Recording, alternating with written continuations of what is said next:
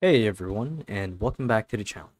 So in today's video, I'll be teaching you guys how to add an account or a new profile or watch profile to your Crunchyroll account from scratch. So without further ado, let's dive right in. So to actually do this is quite simple, and much like with any streaming service or platform account, all you guys need to do is first sign up.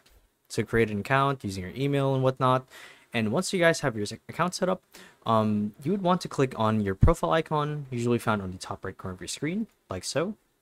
And then here you get to configure your account settings. Now, when you guys go to log into any streaming service or platform, there should be an option to select a profile. So much like with Netflix, for example, if you guys are logged into Netflix, it's going to ask who's watching. Now, among these settings is also a plus icon, which is how you actually get to add an account or a new profile. And to show you guys what I mean, here's what it would look like. So when you sign into your Crunchyroll account, there should be an option to actually add a new profile.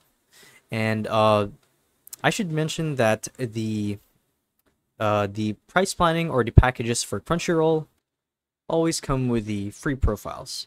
Now the catch with it is some of them, like the cheaper plans, will limit you to 4 profiles, for example, while the more expensive ones will get you 10 or 15 or even more. But I really see no reason to have that many at once. So honestly, all you guys have to do is make sure that you've bought an account, you have it set up, and you simply need to add an account.